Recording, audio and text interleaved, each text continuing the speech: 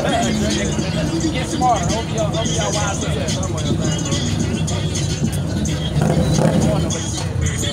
You said something about oh, we still going? Yeah, we still going. We had an hour and 7. Might have been a notification.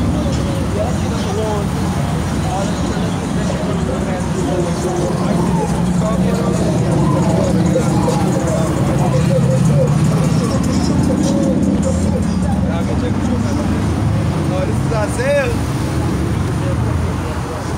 Isaiah 62:6. I have set watchmen upon thy walls, O Jerusalem, which shall never hold their peace day nor night. Yeah. Ye that make mention of Yahweh, keep not silent. That's right. We're not keeping silent, man. And our brethren not keeping silent. Because we're all one body. So, like we always bring up the brothers in Australia. You know what I'm saying? We might be asleep over here, but hey, it's 8 a.m. when it's 12.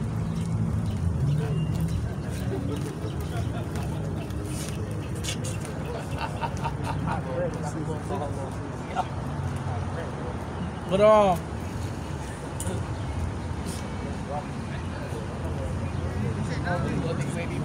hey.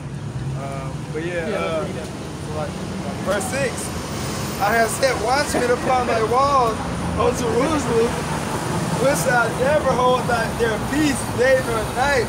He that make mention of the Lord, keep not silent. That's right. Hey, we make mention of y'all about outside people, man. All right, and all the likewise brothers, man. We don't keep silence day nor night. So even when we're sleeping, you got brothers on in another goddamn time zone, in another goddamn part of the earth, all right, that's preaching this word, man. And we're not resting, man. Or even like us, I'll use us as a count. Sometimes the brother will be up because he's working. So sometimes even our camp, some brother might work overnight, be getting off when the other brothers are sleeping. They might do it too. Exactly. Yeah, this is a constant thing, man. Especially especially powered by the apostles, starting to all down. They constantly cranking out videos, man, giving the YouTube no rest. Daily that algorithm, them bots steadily working. Oh yeah. Isaiah 62:7, and give him no rest till he establish, until he make Jerusalem a praise in the earth. That's right. We're not gonna give the Lord no rest until he shuts our mouths up, man. Because there's gonna come a time where this preaching, all right, and professing the word of the Lord is gonna be outlawed. They want to do it now, but it's not time. You know what I'm saying? We always say, hey, speaking as men, some of us think that the elect is sealed already.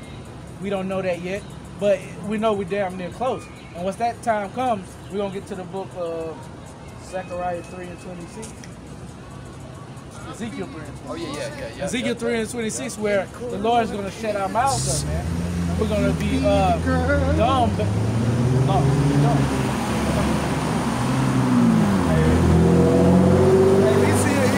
That's how all you Edomites should be. You should be running around happy, singing. Yeah. You Edomite in the right state of mind. Look at him skipping. Yeah. Look. That's how he's like, hey, he good. This is the world. Yeah. Oh, God. Yeah, go ahead and get you a little. Go ahead and say peace. What do you say? Go ahead and say hot dog. Yeah. Pedophilia is like normal now. It's fucking. Yeah, so it's like when they got you to accept 2 men being together, 2 women being together, that opened the floodgates for all this. That's everything. Yeah, everything. That's part of the LGBT. Yeah. QP. Yeah, everybody has. And then they're gonna put a Z on there for Zoophilia. Shit. God damn. That's too many. I need to stop. I use the whole damn alphabet. Yeah. Hey man, but for real, man. But we joke about that, but that shit really does vex us. Yeah.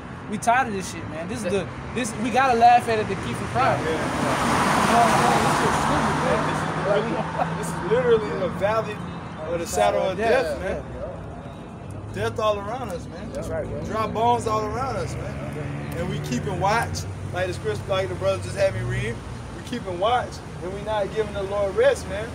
Crying, constantly asking the Lord when art thou going to restore the kingdom of heaven at this time? Every day, man, that's what we're asking. Every day we gotta get up, go to work, go put gas in your car. It's the damn, you just paid your bill, now you worry about another bill. Every day are they going to restore the kingdom of heaven, man? And see, Jake Flex that nigga ain't asking when the Lord gonna come back. Because Jake is living, this is their rest, man. They think this is their rest, and the Lord bless us with our confidence to know that this is not our rest, man. And that's a beautiful thing, brother. And sisters, man. That's a beautiful thing to know that Babylon the Great is not your rest, man. That you ain't gonna win here, man. It ain't set up, man. That's right. Even a little, you're going to get some wins, don't get me wrong. But as far as win, you ain't gonna win a championship here. You can have a good season. You don't get a chill. Alright? You know what I'm saying? But you ain't gonna win the ship, man. You know? Oh, shit.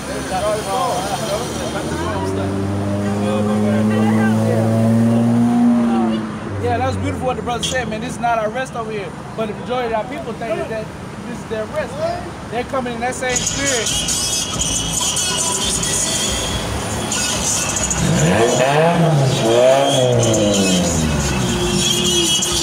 They think it's their kingdom, man. With one bride. With one bride. You think you ain't kingdom? Yeah. They get some fly. We gonna have a alpha wild around shit, man. And this is Esau gonna shoot that. Yeah. Give 3 1-shots in his back. Hey, stop! What is that? He gonna have his phone. Drop the gun! That's the same phone. Hey, what? Why you got a gun? Oh, gun! Oh, gun! It'll be a hairbrush. You gonna get shot. But look, hey man, we should be on fair on all sides, man. Yep, You know what I'm saying? Hey, that's part of our man. That's part of our judgment, man. You go to the book of Deuteronomy 32, ain't it? Yeah, man. You just read down, you know what I'm saying? Those judgments. But yeah, man, we approaching the time of Jacob's trouble. You know, hey, and that's the precursor to the Lord's return, World War III, because in the midst of Jacob's trouble, in the latter end of Jacob's trouble, World War III is going to pop off. Okay, and a lot of our people are not even getting themselves mentally ready for this. They're getting themselves mentally ready for America opening back up again. America, you know what I'm saying, returning back to normal. Yeah. That's the spirit. That's the spirit that the Babylonians are in now. That is about to be all good. But what's our spirit in when we see Esau, Edom trying to cap and trick the people? We see 1 Thessalonians 5. When they shall say peace and safety. That's what we see in our mind. All right, Esau trying to fake like it's about to get back. Nah, man. All right, then such destruction gonna come, man. Soon as everybody thinks shit all good, man. All right, that's when the Lord gonna have a fucking major something happen, man. All right. This Jeremiah 30:7. At last, for that day is great, so that none is like it. It is even the time of Jacob's trouble, but he shall be saved out of it. Yeah, exactly. So, hey, we come in a time where, hey, you Black Seals, Native Americans, man, y'all gotta repent, man, because, hey, like the scriptures say, there's gonna be a time like never before. All right, like a time not like chattel slavery, the Great Flood, everything that happened before a time, man, is not even gonna be able to hold a counter to what's about to happen. Right. You know, so you gotta repent, man. Yeah. If you're an Israelite. Yeah, times are going to get so bad that Michael, the top angel's going to have to come back, man. All right, the top angels is going to have to come back and step in for the nation of Yasharala, man. That's how bad things are. The Lord's going to have to send one of his top men from the spiritual world to help, man. All right, he ain't send Gabriel. He got to send Michael, man. Yeah, I got to get it. Matthew 24 and 23. Basically, it sound like never before. Well, oh yeah, well I got Matthew 24. That's what we're 24 and that Daniels goes into. Yeah, I got it. You got that magic. Let me read that, man. Want to read that? Where do you want me to start? The 24 and 23. 23. I think it's 23. So the time like never before, he was basically going about 70 AD. Oh yeah. 21.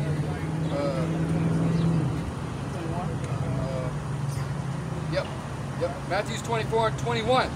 It says, "For then shall be great tribulation, such as was not since the beginning of the world to this time, no, nor ever shall be." And that's out of the mouth of Yahweh himself. He was talking about these times right here, man. He was quoting Daniel. Yep. All right, like the brother about to get. There's gonna be a time like never before, man. Jacob's trouble. You're gonna have food shortages. You're gonna have people out here resorting to cannibalism, resorting to human trafficking on a top level, on a level you've never seen before. Talk about that's gonna be a currency. Human, children, preferably, and then you know what I'm saying, attractive women. You know what I'm saying? Obese people because they got a lot of meat on them. I'll give you this. Food. I'll give you this hot bitch right here. Like all that. These hot women, these sexy women, especially, you know what I'm saying? Bitch gonna get sold for 100 weeks. Yeah, Right. for real. Yeah. Just to get ran through. Yeah. I'm saying it's gonna be so crazy out here. And Yahushua said it himself. Now, if you don't need any other source, Yahushua said it. And he was quoting Daniel, but hey, the whole scripture is written of him, man. That's right.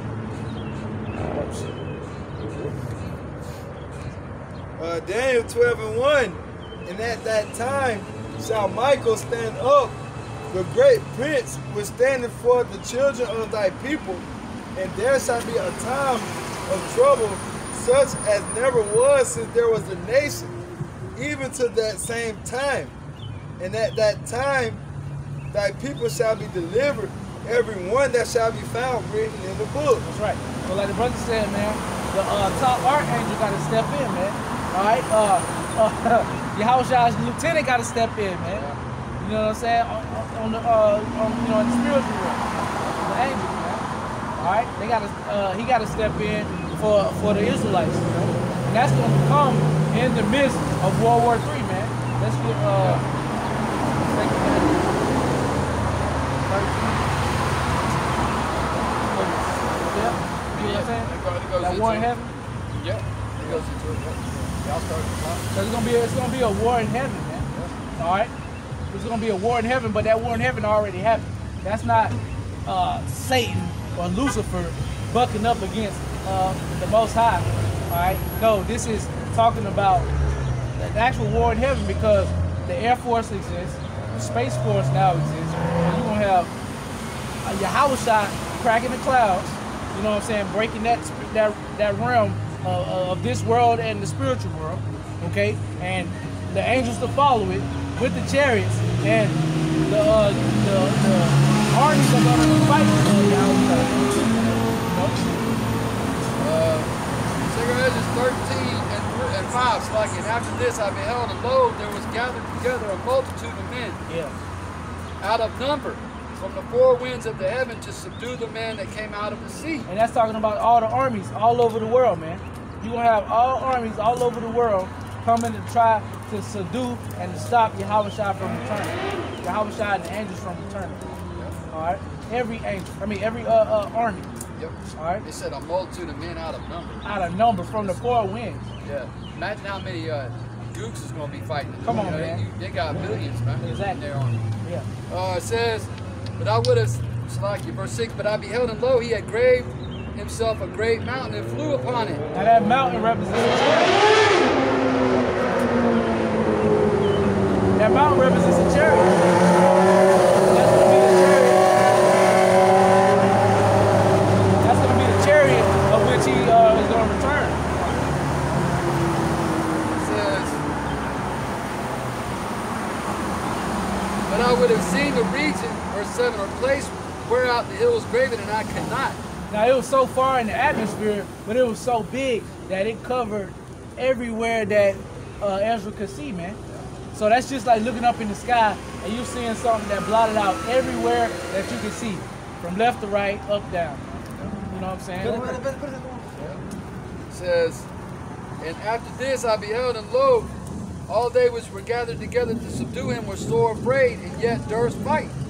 And lo, as he saw the violence of the multitude that came, he neither lifted up his hand, nor held his sword, nor any instrument of war. But only I saw that he sent out of his mouth as it had been a blast of fire, and out of his lips a flaming breath, and out of his tongue he cast sparks and tinder.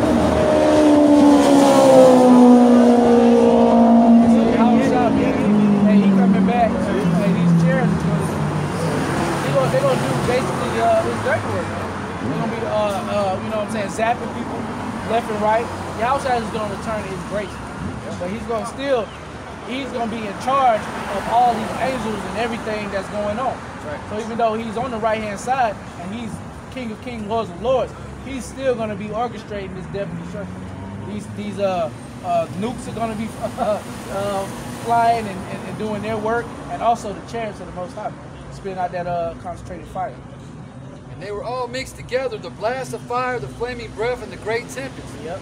And fell with violence upon the multitude which was prepared to fight, and burned them up every one, so that upon a sudden of innumerable multitude nothing was to be perceived, but only dust and smell of smoke. When I saw this, I was afraid. And the Lord is going to ultimately, goddamn, destroy these people, man, by fire, man. Right? Hey, look, the Lord, it said by tempest, man, the Lord is going to manipulate this fire to where it's going to be like a tornado fire, like whirlwind, man. That's going to devour these people.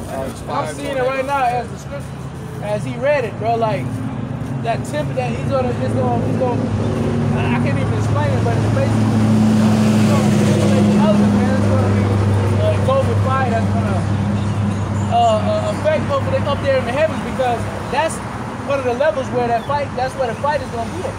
All right, this fight is not just gonna be on the ground with tanks and shit. No, they got jets, they got B2, stealth jets, they got all types of shit.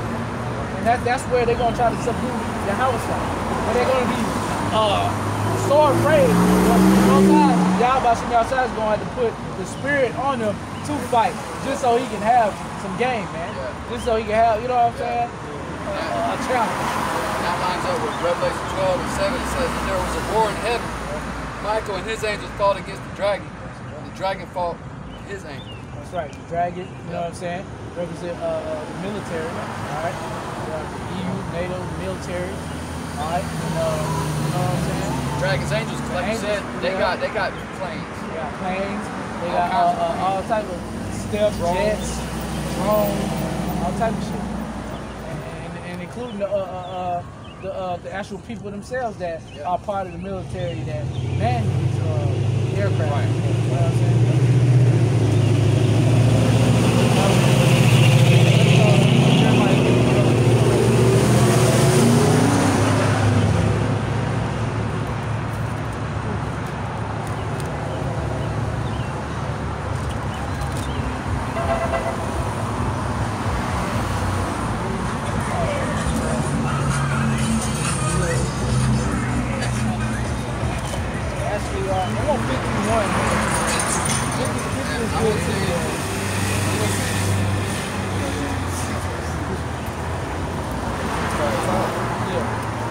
Jeremiah 51:1, still said the Lord, behold, I will raise up against Babylon and against them that dwell in the midst of them, that rise up against me a destroying wind. Hey man, that destroying wind represents those thermonuclear missiles, man. You can have nuclear fallout, you might have the goddamn, it's different levels to a nuclear blast, man. You know, it's the outer part of it, is the direct part where the missile strikes. It's 100 so miles outside of it. You know what I'm saying? And it's very destructive, man. And it's gonna be like a winch, you know? Yeah. And will send unto Babylon fanners that shall fan her and shall empty her land. And the Lord gonna have angels, man. He's gonna have angels basically, because when you fan a fire, it makes it, you know what I'm saying? It increases it, man. Intensifies it. Right, so you're gonna have angels having the fire stay in a certain place, and you know what I'm saying, not dwindle down, like, you know what I'm saying? All type of stuff, man. Keeping it to right where it's like this like the scriptures also say that the missiles they have a designated place they're gonna hit, man, and they're not gonna miss their mark. It says, and will send unto Babylon fanners that shall fan her, and shall empty her land. And who is her? What is her land talking about, man? It's talking about Babylon the Great, her, the whore that rideth upon many waters, man. Okay, America the Great, or America the not so.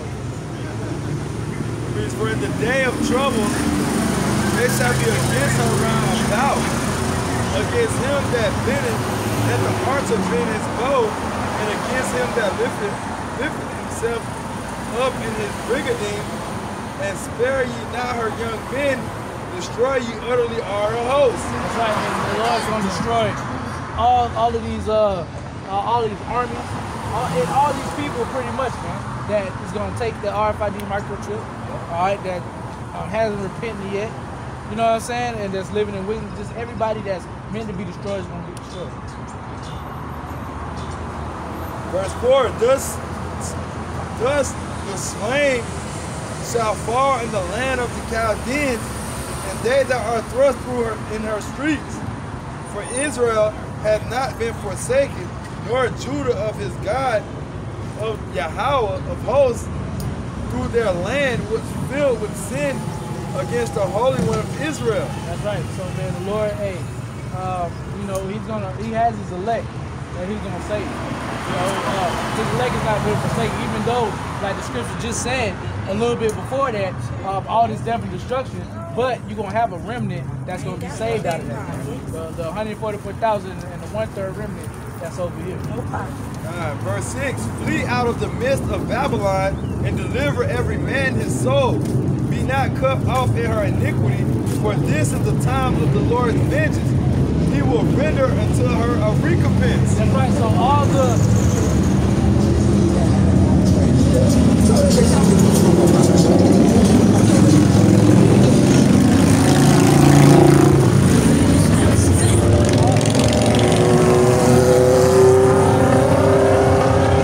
atrocities that America is responsible of, you know what I'm saying? Taking so-called black people and putting them into damn chains and giving them in 3/5 of a person. Alright? It's counting, man. I just use that that's like the main one. Yeah, that's the most common one everybody knows about. Yeah. Taking people, like even other nations shame y'all for that. And then even y'all are feeling ashamed within yourselves because y'all trying to hide it. Trying to take it out of the history books, trying to take it out of the classes. Oh no, that never happened. They were indentured servants. No, you took these people, put them in chains, and made them work for free, and treated them like cattle. You know what I'm saying? Treated them and put them in the worst position, especially the act of getting over here. In those damn slave ships, pissing, shitting on each other, vomiting on each other. Come on, man. And then pretending like you emancipated so-called slaves just to send them back into another form of common slavery. Right. Being a debt slave. Right.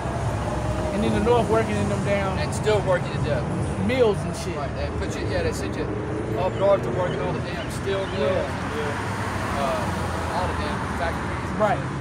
Yeah. So you work to death there too. Exactly. Inhaling all that fucking smoke and shit. Yeah. And the coal mine. Coal mine, yeah. For little labor. For cheap, yeah. So yeah, that's what and Harriet Tubman was set up. Oh yeah, she was set up. She was set up to do that shit. That's why they wanted to put her on the $20 bill. That's right. But anyway, you know, not to go off subject. You guys go on there?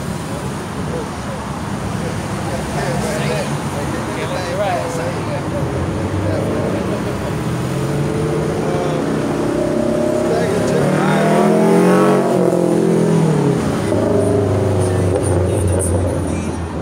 Back in Jeremiah 51:7. Well, I started 6 again. Flee out of the midst of Babylon and deliver every man his soul. Be not cut off in her iniquity, for this is the time of the Lord's vengeance. He will render unto her a recompense. And this is what we're speaking on. This is about how you Israelites love America. this is your rest. The scriptures tell you to flee out of the midst of her, not physically but mentally. Because physically you ain't gonna go nowhere. We're gonna have to stay here and do what we need to do to get our daily bread, whatever. But mentally, man, we have to flee out of this place, man. We have to flee our minds from the philosophies and the ways of America, man. From the mind state of America. From the mind state of that American dream. You don't flee from the midst of Babylon. You're gonna take that vaccine. You're gonna take that RFID microchip. Because you haven't flee the ways of Babylon the Great. Are of Babylon the Great. What it say as the Romans do, the Romans do, right? You're gonna do what the Babylonians do here in America, man. Right? Anything you need to do to keep your life functioning the way that you used to having it function, you're going to do, man. If you do not flee out of the midst of Babylon, man. These old niggas not gonna flee out of the midst of Babylon, man. They and they spiders, man. They ain't gonna flee out of the midst of Babylon. They gonna, but the Lord is gonna have a set number of men, women, and children that's gonna flee out of the midst of this thing, man. Like I said the other day, man, through the Spirit, you can flee this place spiritually, which will ultimately lead you to flee it physically through them chariots, but you can't flee it physically to, you know what I'm saying, be delivered spiritually. You know what I'm saying? Right. You can't, it only works one way. You gotta flee spiritually and hope that the Lord deems you, that you're one of the elect, that you're gonna flee it, you know what I'm saying, through these, through the chariots. Okay, when, you know what I'm saying, those thermonuclear missiles get to, you know, flying off. But to physically flee this place, hey, you're done, man. You're going to either end up in another place where you're going to get destroyed, or you're going to end up right back here. Yeah, because everybody on the planet is going to have to take the chip. Yeah. You ain't going to go somewhere where they ain't, all right, this country, we're not doing the chip. No. Right. You're going to have to take the chip overseas, too. Yeah. So you're just going to be in more of a predicament. Yeah, you might as well stay where you know. Yeah, you know here. In a foreign land. Go to a foreign land, you gotta know another language. Yeah. How the people do things. You can't spit on the ground in certain places. Yeah. Fuck you up by spitting on the ground. Verse 7. Babylon has been a golden cup in the Lord's hand that made all the earth drunken. The nations have drunken of her wine, therefore the nations are mad. Hey, what's that wine, man? These philosophies that America has, you know what I'm saying, brought into the fold, man. Lesbianism, feminism, every democracy, everything that you could think of, America pushes, and all these nations are drunken of it, man. And they're mad, they're going crazy, man. They're angry and they're going crazy, man, because they have basically pimped themselves out to follow the American way, but deep down inside they know that shit wrong. Like them East Indians, man, they be killing themselves, their wives, because they want to be whores and shit, all type of shit, man. All because America perpetuates and puts on a pedestal that being a free spirit, do as thou wilt, and hell no. That's the top philosophy of America, do as thou wilt. Unless the crowd. That's probably the church of Satan. Do as thou wilt, so be the whole of the law. Yeah, exactly. Verse 8, Babylon is suddenly fallen and destroyed. How for her take blame for her pain? Salakia. Salakia. I'll read it again. Jeremiah 51:8, Babylon is suddenly fallen and destroyed. How for her take balm for her pain? If so be, she may be healed. That's right. Hey, so if America can be healed, you got to reverse. Slavery shouldn't have happened. All of these negative things that happened, that America has a hand in, should have never happened. So, but it has happened. You can't take balm for her wounds, man. You can't heal her, man. So the Lord's gonna have to destroy her like a lame animal that has some infectious disease. You gotta put it down, man. You can't just it's gonna just suffer. And the Lord is not going to allow America to suffer longer, man. I was just gonna say, like, well, she's called a whore. Yeah. So she's got basically she's riddled with AIDS and shit. Yeah. You can't heal yourself from that. Right. You're gonna die. You're gonna die. Yeah. So it's best that you get put out of your misery, man, than to suffer. Verse 9. We would have healed Babylon, but she is not healed. Forsake her, and let us go every one to his home country. For her judgment reacheth unto heaven, and is lifted up even to the skies. What's our judgment, man, in this book? Everything that's written against Babylon the Great, America, is in this book. So to heal Babylon, you would have to reverse the words of Yahweh Hashem Yahushua. You can't do that. It's not going to happen.